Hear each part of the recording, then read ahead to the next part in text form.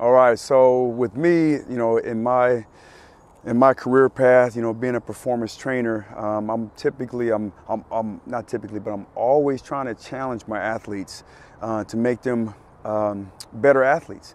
All right, and one way, like get them stronger, get them faster, more explosive. But the big thing, the big takeaway is make them react faster. So there's a couple of things, that you can be able to do is be able to heighten their senses. Typically you see people, with, stability, taking away a leg or, having them balance on, stability discs or balls and whatnot. But, that's fantastic and all. But another way that I think is like the next level is when their vision.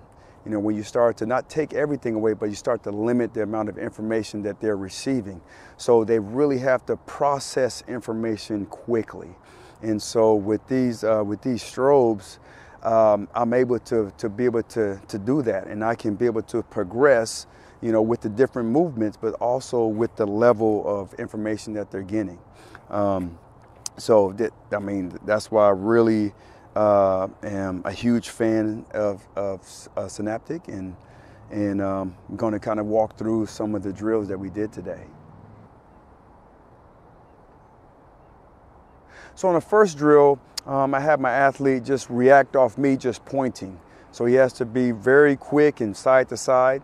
The next level progression was now he had to be able to give ground still while staying square.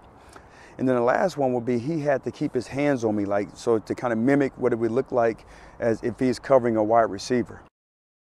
After that, then we progressed to where he had to be in sync with me. So if I'm a receiver down the field, he's turning and looking back when I look back.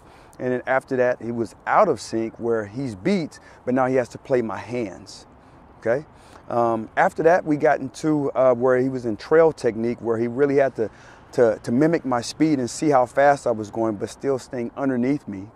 And then I think the next progression was we got the ball and we did ball drills where he had the high point, the football, and catch it at its highest point.